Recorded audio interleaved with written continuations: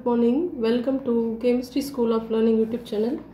The PGTRB portion எடுத்துட்டுருக்கோம். அதுல UNIT-6 nuclear chemistry start பண்ணிருக்கோம். அதுல last 2 class பார்த்திருப்போம். இன்னைக்கு பார்க்கிறது third class. This is in third class நம்ம எடுத்துட்ட topic nuclear modes and modes of radioactivity decay. இந்த ரெண்டு டாபிக் தான் இன்னைக்கு டிஸ்கஸ் பண்ண போறோம். nuclear mode அப்படினா என்ன? அதை கிளாசிஃபை பண்றோம். Alpha, beta and gamma. இதுதான் உங்களுக்கு தெரியும். இது வந்து UG லெவல்லே தெரியும். Next, modes of radioactivity decay. Radioactivity எப்படி decay பண்ணனும்? Alpha decay, that is alpha rays, beta rays, gamma rays அப்படினு சொல்றோம். So இந்த alpha rays எப்படி அதோட ப்ராப்பர்ட்டீஸ் என்ன? ஆல்பானாவே நமக்கு ஞாபகம் வருது ஹீலியம் தான் ஞாபகம் வரும். ஹீலியம் 24.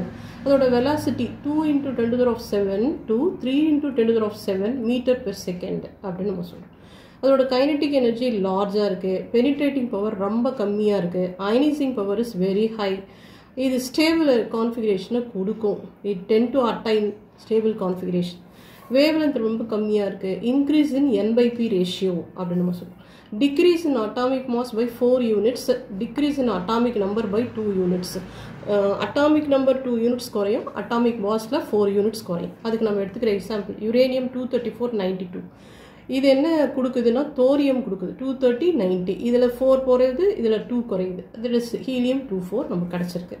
ஓகே, இவ்வளோ நேரம் ஆல்ஃபா டிகே பார்த்தோம். இப்போ நம்ம பார்க்க போகிறது beta decay. Okay, beta decay அப்படின்னாவே நமக்கு நல்ல ஞாபகம் வர வேண்டியது என்னது? E01 - 1 E0 - 1.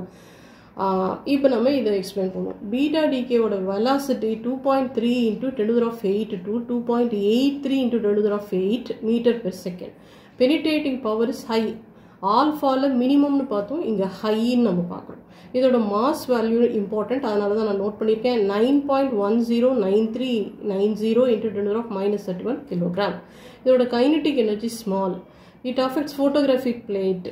இதெல்லாம் general properties. Beta particle causes increases atomic number by 1, no change in mass number அப்படின்னு சொல்லுவோம். ஸோ சோடியம் 2411 எடுத்துக்கிட்டோம். மெக்னீஷியம் 2412 இங்கே தான் இன்க்ரீஸ் ஆகுது.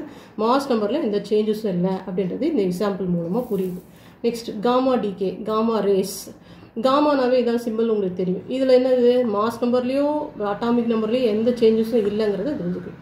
இதோட வெலாசிட்டி 3 × 10⁸ மீட்டர் பெர் செகண்ட். இதோட ionising power is low. Penetrating power is very high.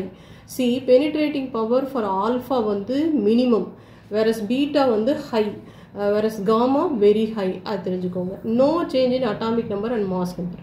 இதுக்கு ஒரு எக்ஸாம்பிள் எழுதியிருக்கோம். யுரேனியம் 23892 வந்து தோரியம் கொடுக்குது 23490 ப்ளஸ் ஹீலியம் 24 ப்ளஸ் காமா அப்படின்னு. It poses high electromagnetic radiation. இது வந்து காமா ரேஸுக்கே வந்து எலக்ட்ரோமேக்னெட்டிக் ரேடியேஷன் ஜாஸ்தியாக இருக்கும். இவ்வளோ நேரம் இந்த டிகேஸ் எல்லாம் பார்த்துட்டோம். இனிமேல் நம்ம பார்க்க போகிறது ரேடியோ ஆக்டிவிட்டி. ரேடியோ ஆக்டிவிட்டியோட யூனிட்ஸ் கண்டிப்பாக தெரிஞ்சுக்கணும். SI யூனிட்டில் வந்து பெக்யூரல். அதனால தான் இந்த பாயிண்ட்டை நான் இம்பார்ட்டன்ட் சொல்கிறேன். 1 curie-னா 3.7 × 10⁻10 DPS. DPS-னா என்னன்னா டிஸ்இன்டகிரேஷன் பெர் செகண்ட். ஓகே, 1 milli-curieன்னு எடுத்துட்டா 3.7 × 10⁻7. 1 micro-curie எடுத்துட்டா 3.7 × 10⁻4 DPS அப்படின்னு. அதே ரூதட் 4ல் நம்ம எக்ஸ்பிளைன் பண்ணோம்னா 10⁻6 DPS அப்படின்னு சொல்லுவோம். ஓகே, ரேடியோ ஆக்டிவிட்டியோட யூனிட்ஸ் நம்ம தெரிஞ்சிடும். அடுத்து நம்ம தெரிஞ்சுக்க வேண்டியது டிஸ்இன்டகிரேஷன் சீரீஸ்.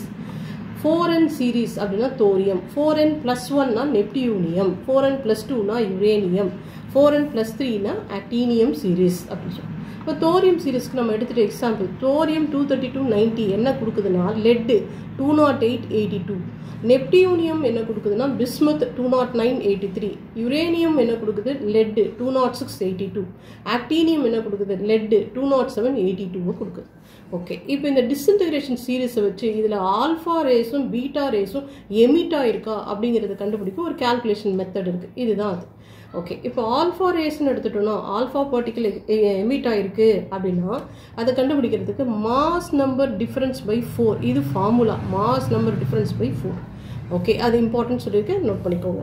இதே பீட்டா பார்ட்டிகல் எமிட் ஆயிடுச்சுன்னா 2 × நம்பர் ஆஃப் ஆல்ஃபா, நம்ம கண்டுபிடிச்ச alpha minus atomic number difference அப்படின்னு சொல்லுவோம். Atomic number difference. ஓகே, இதை எக்ஸ்பிளைன் பண்ணுறதுக்கு நான் தோரியம் சீரீஸ் எடுத்துக்கிட்டேன். தோரியம் சீரிஸ் என்ன கொடுக்கும்னு சொன்னேன் 23290 லெட் 20882 அப்படிங்கிற ஒரு ப்ராடக்ட் கொடுத்துருக்கு. இப்போ alpha particle எடுத்துக்கிட்டோன்னது mass number difference by 4 இதான் ஃபார்முலா.